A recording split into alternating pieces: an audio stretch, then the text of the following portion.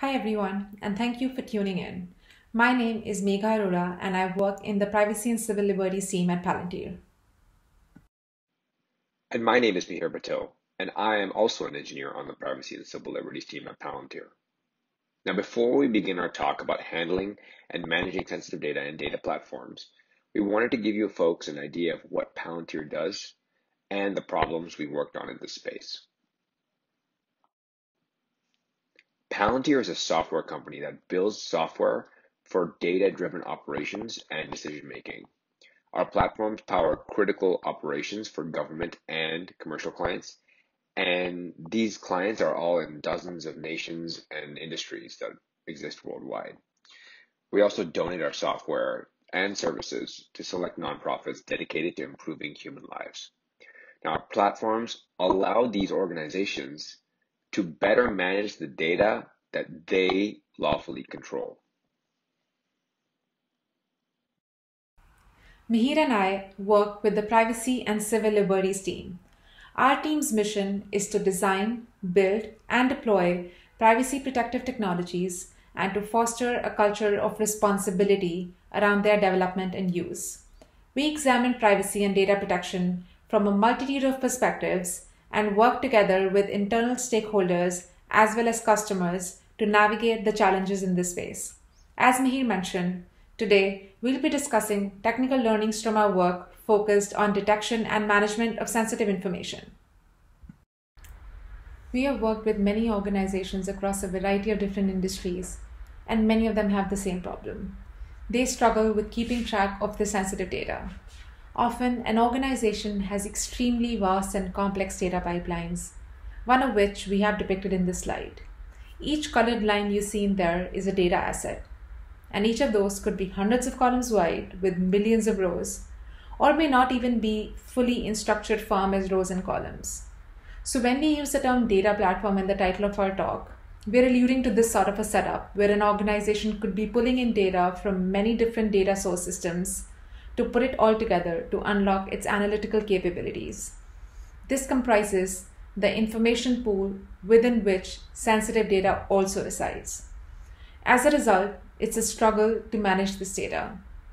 They can't effectively apply access controls. It's hard to create a snapshot of what sensitive data is being used for what purposes. And how do they apply data retention rules on this information then? This also presents a serious problem from a regulatory perspective. With the influx of data privacy regulation taking effect in the last few years, for example, the General Data Protection Regulation, or GDPR, highlights that data classification facilitates upholding the rights of data subjects.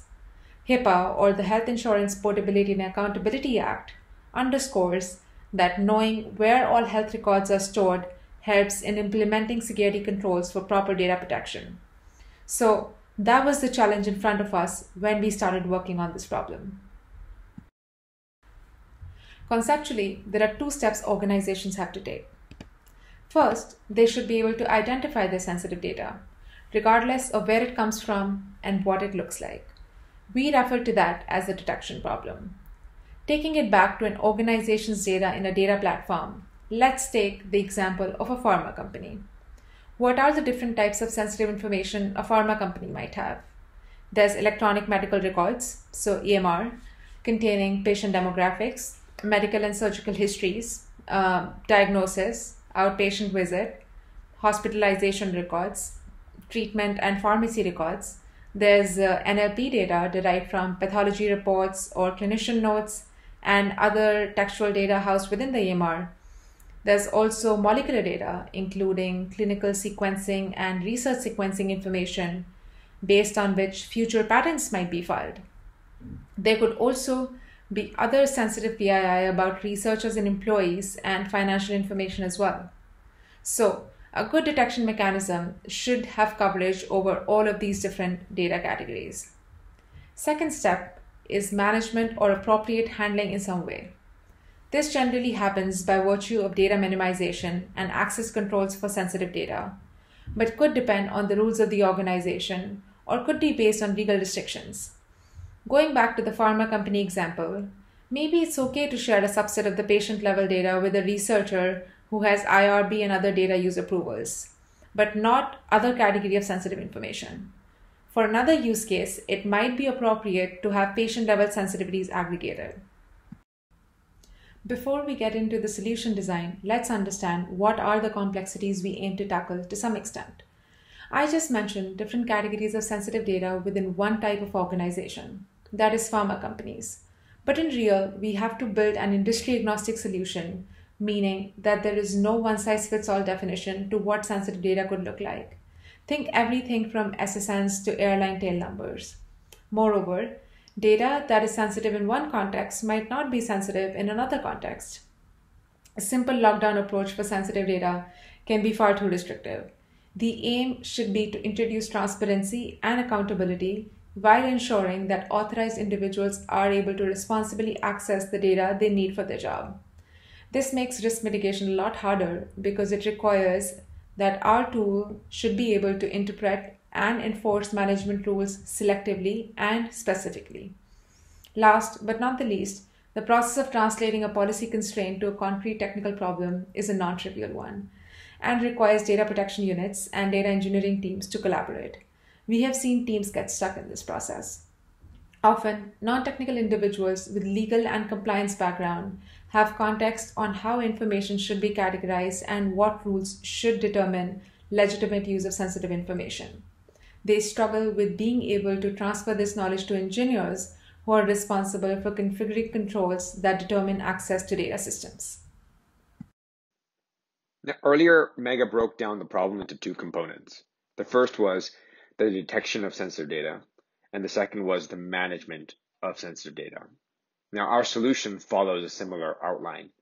So we first have to find a method to capture a definition of sensitive data that's not just legal text, but it can actually be used in software. We want to be able to encode this definition so we can use it in incoming or existing data. Now, once we've been able to find different types of sensitive data, once we've been able to make these definitions for detection, we also need a specification of what to do with that sensitive data. And we call this management.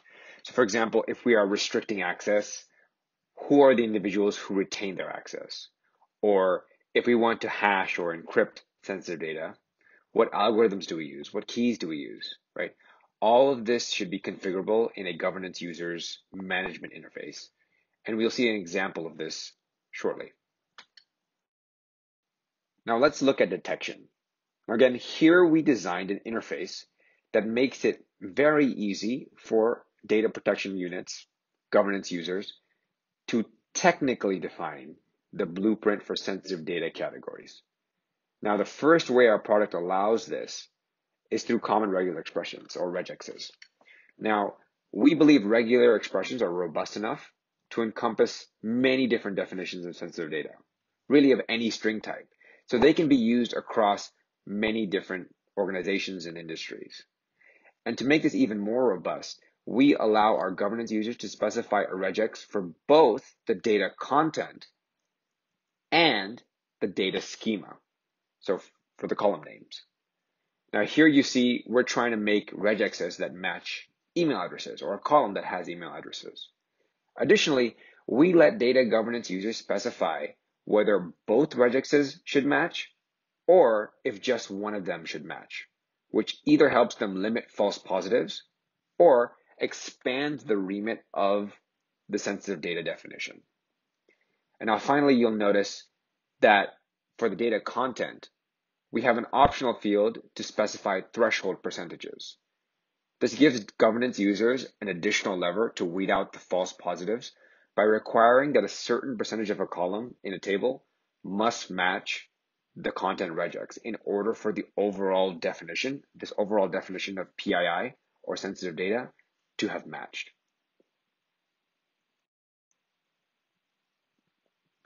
Now, there are several types of data for which it's hard to use this sort of regex pattern matching, right? Names are a great example of this. It's tough to make a regex for names.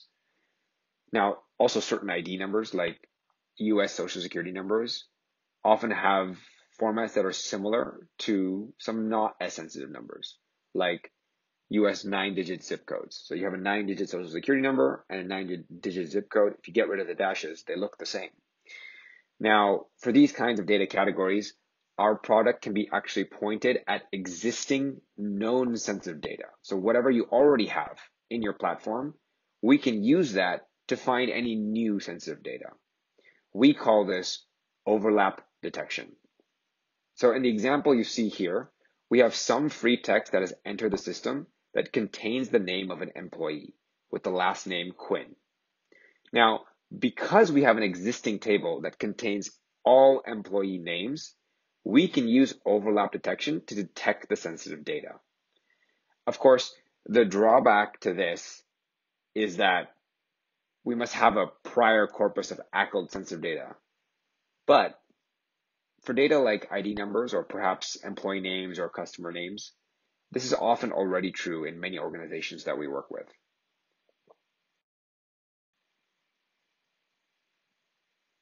Now, once we have sensitivity definitions, we need another component to allow users to specify actions that could be taken post-detection. So there are a wide range of actions we support for this, like restricting data access or obfuscating the sensitive information or even deleting it, right? So here we have a specification that will apply something that we call a security marking. A security marking essentially is a data classification. Only people who have access to that data classification will be able to see that data. Now, in this specific example, we have a security marking called PII. So only users on the platform that have access to this PII security marking will be able to see this data if we detect some sensitive data in it. So putting it all together, if we have a regex definition or an overlap definition that matches some data in our platform, the governance users could pre-specify that those tables should be marked with PII security marking, with the PII security marking, to prevent unauthorized users from accessing those tables. Access controls are great tools to restrict access to sensitive data, but they're rather blunt instruments. It's an all or nothing bargain. Even if there's a tiny sliver of PII, an entire dataset could be locked down, which could incentivize organizations to give more people access to the data, to even those users who actually want to utilize the non-sensitive information in the data. Naturally, this is undesirable from a privacy perspective because we want users to only have access to sensitive data they absolutely need for their work. Because of this, we have other post-detection actions as well that we allow users to specify. The one highlighted in this slide is data minimization. In the example you see here, we have actually responded to the detection of PII by hashing the column that contains employee IDs. Alternatively, we could have also masked the values or encrypted them if it is desirable to be able to decrypt the data downstream. Critically, only the data that is deemed to be sensitive is minimized and all other data remains as is. This now allows users to analyze the data without knowing who is the individual the data pertains to. Also note here that if there are other columns in the table that can collectively be used to re-identify individuals, then those columns can also be redacted in the same way. Encryption is the ideal management solution here if we want selective users to be able to decrypt employee IDs.